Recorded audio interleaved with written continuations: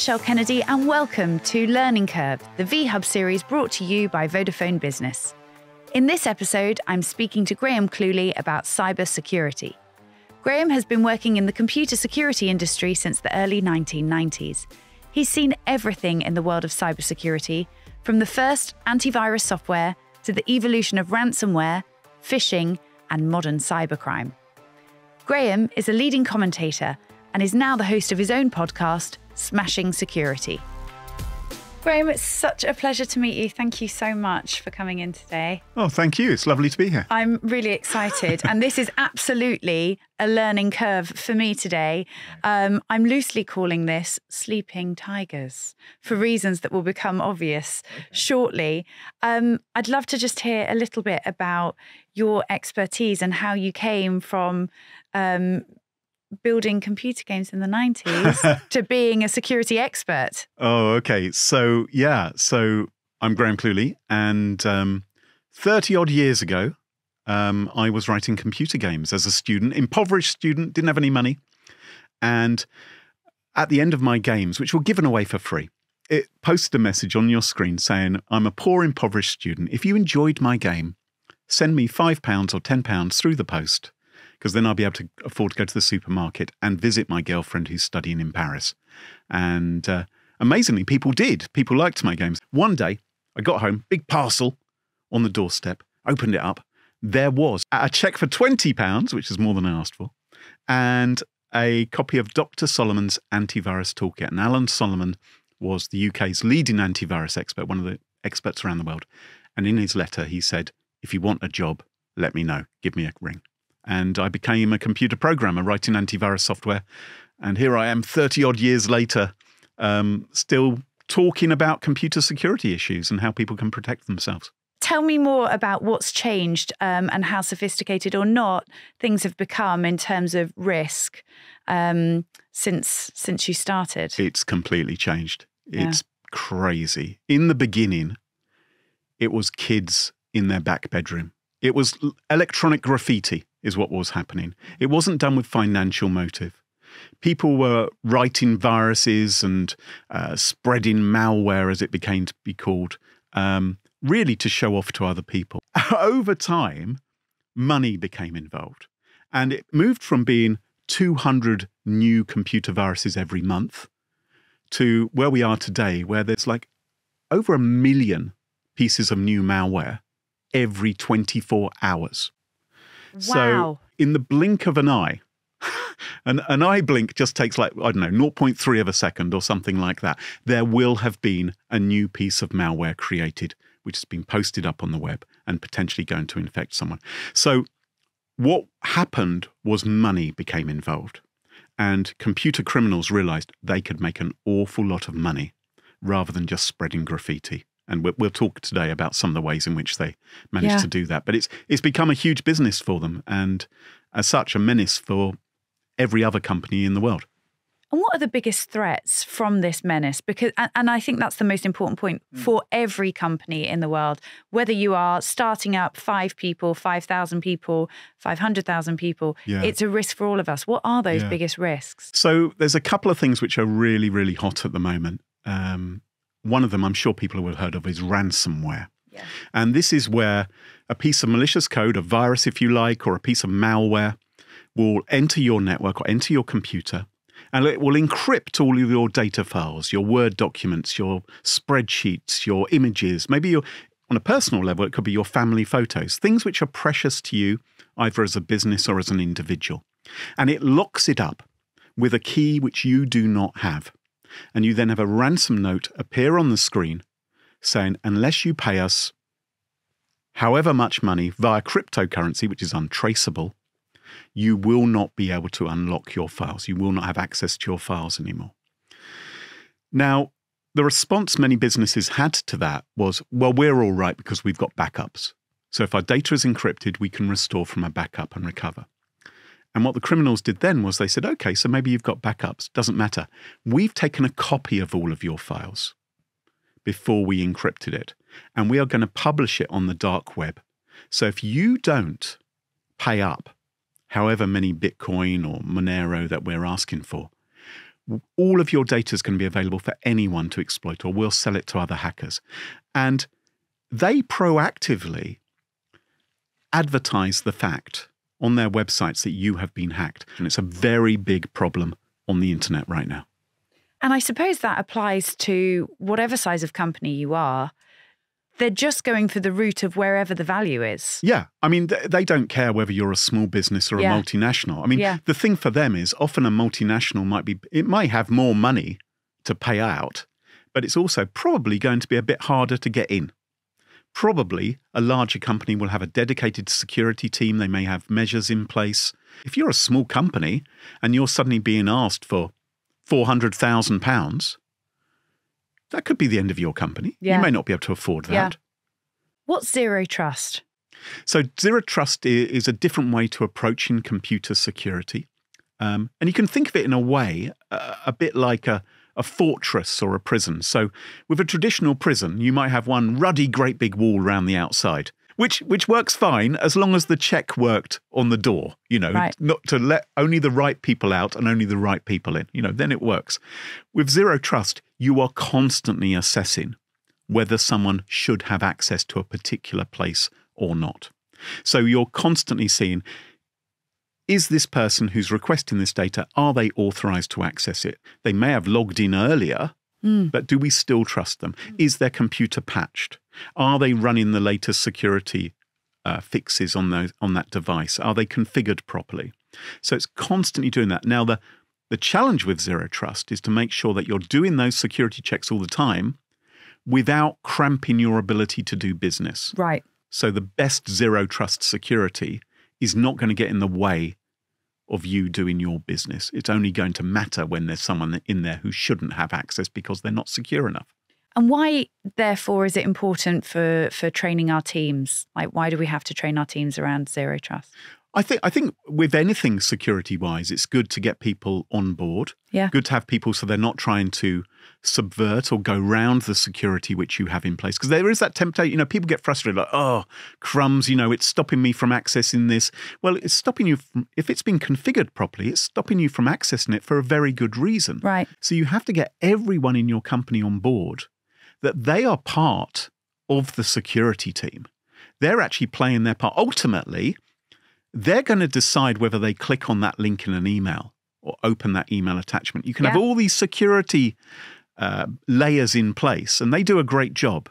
But ultimately, there's a human there who's deciding whether to click or not, whether to enter their password or not. When we're thinking about that kind of training and that kind of individual within a business and, that power that you have at that moment to make the right decision or the wrong decision, what are typically some of the biggest mistakes that we're making as individuals in organizations or as business leaders?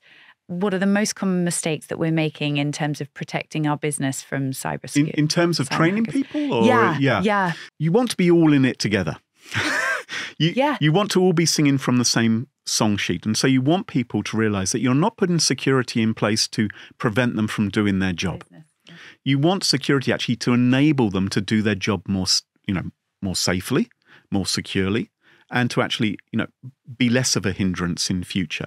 So you have to get them on board as to why you are doing these things and you're not just making rules for the sake of it.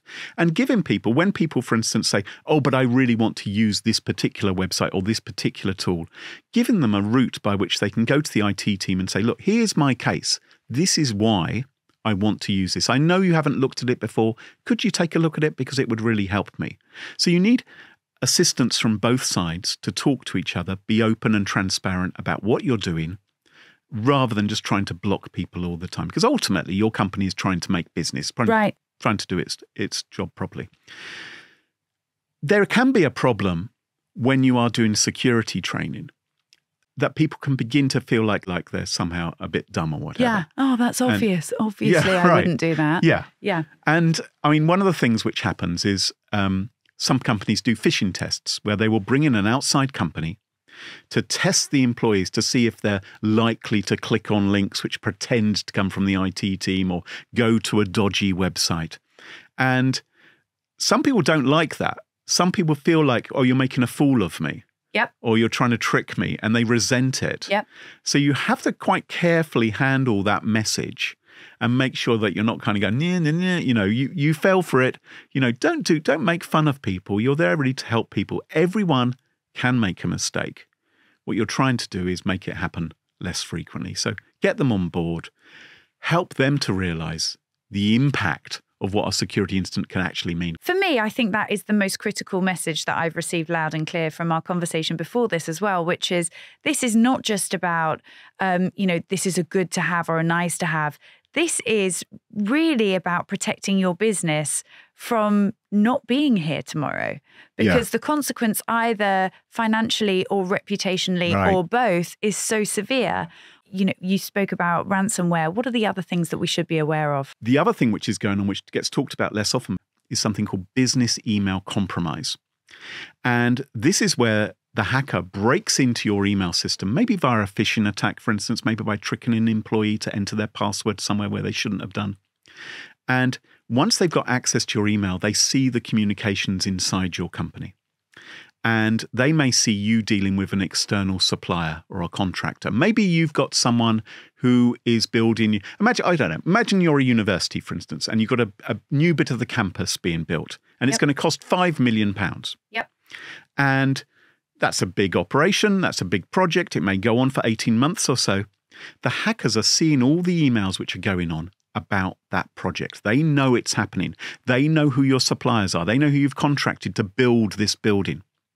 And they see when the contractor is approaching the milestone, which means at that point, the hackers who've created a bank account in the name of your supplier can send an invoice which looks completely legitimate to your finance department saying, we're waiting for the payment for this. Can you please pay us the 1 million or 5 million or whatever it may be? And your finance department contacts you, who's project managing this project, and says, is it true? Have they completed everything? And you say, yep, they've done it. I can see the building. It's all been done. We're ready to pay for it. And the finance department make the payment.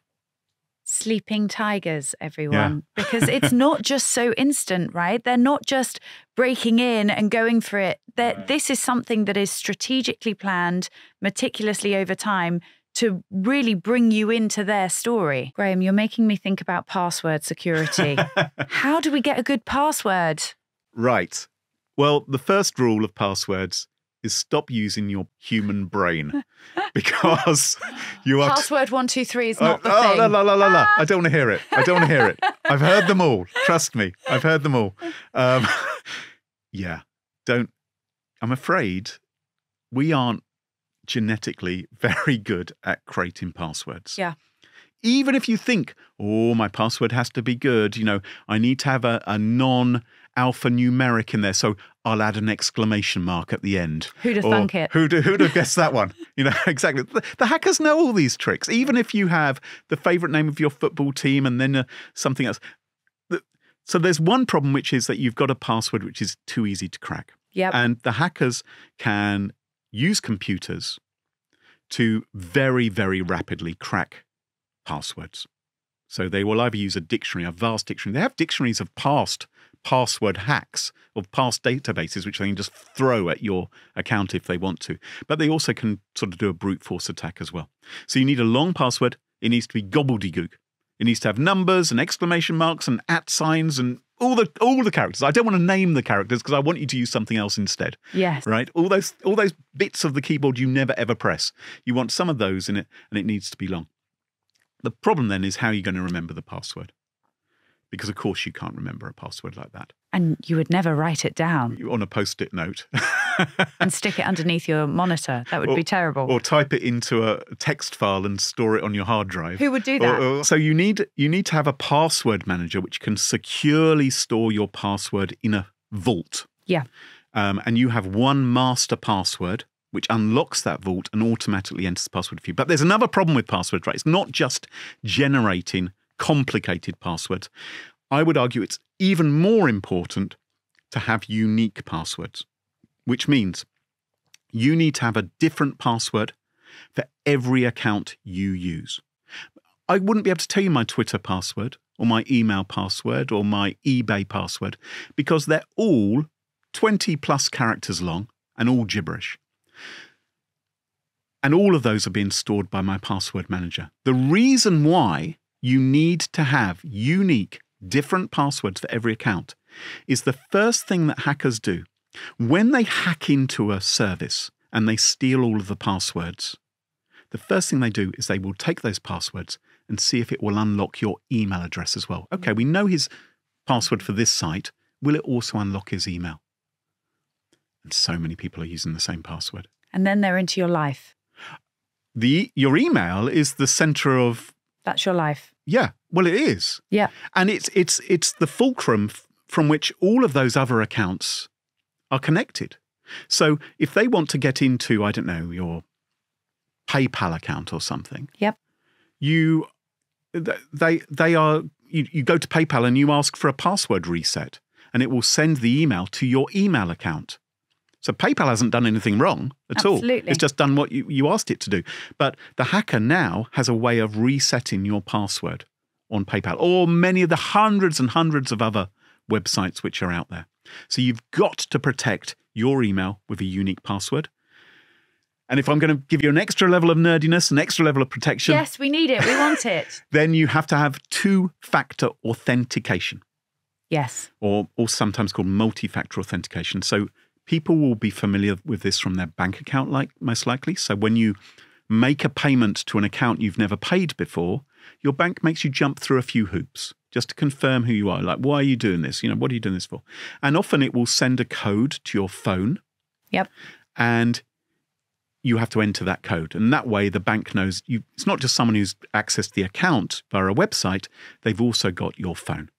So you can turn on that kind of level of additional protection, not just for your bank, but for your email, for your Twitter, for your Facebook, for your social media, for so many sites. And I would strongly recommend that, because that means if your password is phished, the hackers won't know that two-factor code, and so which changes every 30 seconds or so. So it's a much higher level of protection. Whilst we're on the subject of protection, when we were just chatting before, we were speaking about I always want to know, like, who do you use for your email provider? What are you doing? How do I be more like Graham? But from a business perspective, at what point should we start thinking about paying for the services and using business specific services as opposed to thinking about consumer freebie off the shelf? It's okay because this email I'm only going to use it for a year anyway, and then I'll work it out. Well, it can be true that free services are secure and do a good job in terms of privacy and security. That definitely can be true. Personally, I like to pay for things, because if I pay for an online service, then I think they care about me. Yeah. And it means that if I call someone up and ask for support, they're going to be able to support me. And if I'm using something like email, for instance, or websites and web hosting and things like that, which are important to my business, I would like someone to phone up or someone to contact if it goes wrong. Yep. Because it's going to affect my bottom line. And businesses have no qualms about buying printers or paper or Post-its and other things.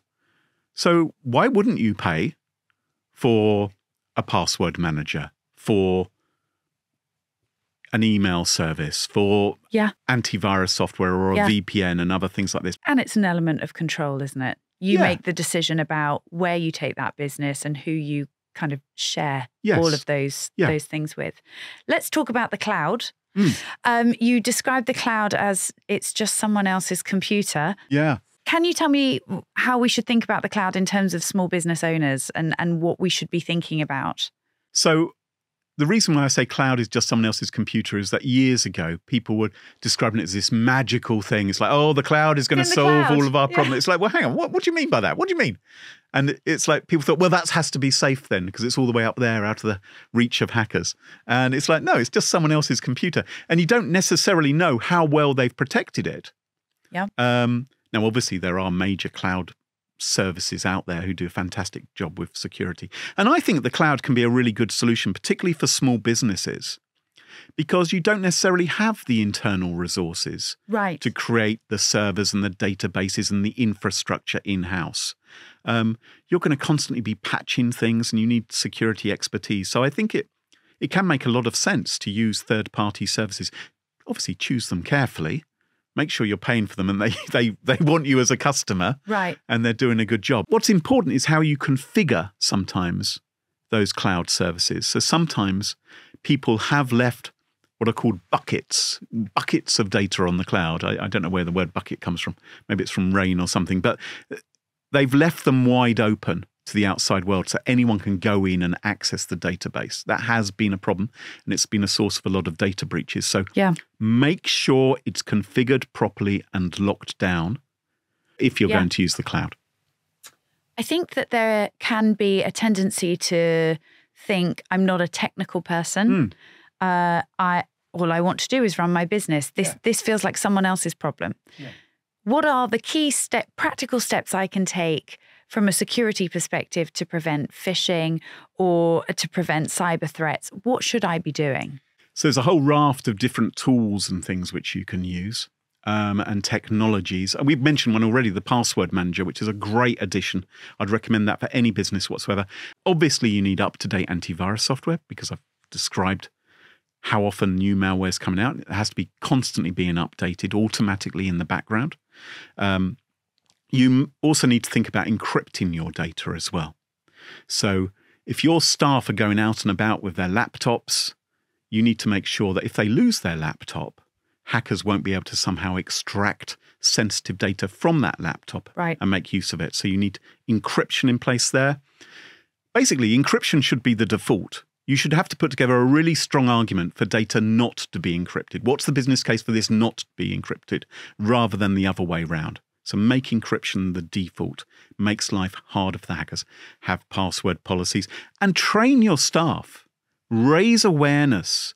Make them part of the culture of security in your business so that they genuinely care and they don't think that it's an obstacle to doing work, that they actually think this is the thing, meaning that I'm going to get a check at the end of the month because the company's still going to be here. We're protected. Yeah. And particularly for small businesses, I think often we are not doing everything in-house. We often work with contractors, with third parties. How far are we within our rights to question a third party or a contractor's security?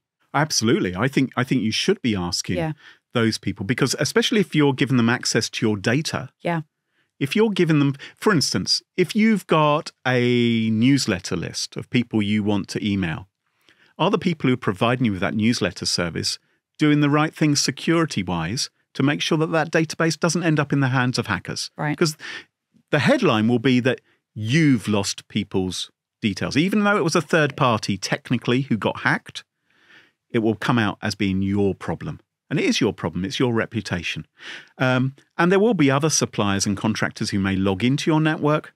You want to make sure that they, at the very least, are doing the same kind of things that you are doing security-wise. You don't want them to be the weak link. And so regular risk assessments? Regular risk assessments, absolutely important. And you can do things like penetration testing. You can bring in third parties basically to hack your company before the malicious hackers do. And so they will come in and they will find the vulnerabilities and security holes and then give you a report and say, these are the things you need to fix. That's been quite transformatory for us as well and very eye-opening, even at places where you feel pretty robust. So on the thought process of having a security mindset, and certainly from within my own business, we invested a lot of time and resource last year in really getting into that mindset of, are we treating kind of security as we treat product, as we treat finance, as we treat IP, really giving it its own kind of heading and agenda.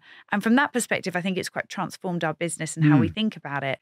Graham, we've talked a lot about cybersecurity and we've talked a lot about phishing and hacking and malware. Are we all doomed? I do worry sometimes that if you invite me to a party, I'm going to be terribly depressing by spreading all these horror stories of, cyber scare stories. No, we're not doomed. Although the security problem is serious, if you take the right steps, you can protect yourself better. The internet, of course there's horrible stuff on the internet, but the internet's amazing. Yeah. The internet's brilliant. It's not only connected lots of people, it's created fabulous communities. Yeah. And there's so much good which is out there as well. So I'd say don't shut the door and think we're all doomed, and don't do that. Instead, what you need to do is protect yourself, because by following just a simple few steps, you can dramatically improve the security of your company and make it harder for the hackers to gain access. 3 things I'm going to do back in the business. I've just listened or watched this, and I'm going back into my business. What do I need to do? Okay, I'll give you 3 things in no particular order. Number 1, I want you to get a password manager. I want you to stop reusing the same passwords in different places. I want all of your staff to have different passwords for everything. Say, you're going to have a password manager which will remember them for you and store them securely. Okay, so that's really great advice. Life-changing. Yeah. Life-changing. Number 2, you are going to turn on 2-factor authentication. So it's an additional level of security. So if you do get phished, the hackers will find it much, much more difficult to gain access to your accounts, because they won't know that 6-digit code, which is generated by an authentication app on your user's smartphone. So that will better protect you as well. And you'll ensure that all of those systems are in place when your users log in remotely. So if you let your users log in remotely to their email or to the network, make sure that you are checking for all of those things as well before they gain access. And the third one's really to do with the culture, which I think is important. We've spoken a lot about technology, but you need to get your staff on board as well. So train them, teach them about security, make it fun, make it engaging, make it interesting. And if you can't do that, bring someone else in who can do a good job of doing that, and get them on board, help them to understand why it's so important. And they will appreciate it, because computer security doesn't just matter in the office. It also matters at home. Yeah. And everyone's got a computer in their pocket. And everyone's going online all the time. So they will benefit from greater awareness of cybersecurity issues. I love it. Security by design. This is not just something that we do as an afterthought. Just bake it in from the start. You should do. Graham, thank you so much for coming in today. I feel very much wiser and very much clearer on my security mindset. So appreciate it. Thanks so much. Thank you. Thanks for joining us for this episode of Learning Curve, the VHub series presented by me, Michelle Kennedy, and brought to you by Vodafone Business. If you are starting or building an SME business, do check out the free VHub service from Vodafone. VHub offers access to webinars and training on digital topics. You can also speak to a team of advisors for guidance specific to your business. Support can really help to fast-track your plans, so do use the free resource and speak to an advisor today. For more information, search Vodafone VHub or click on the link provided.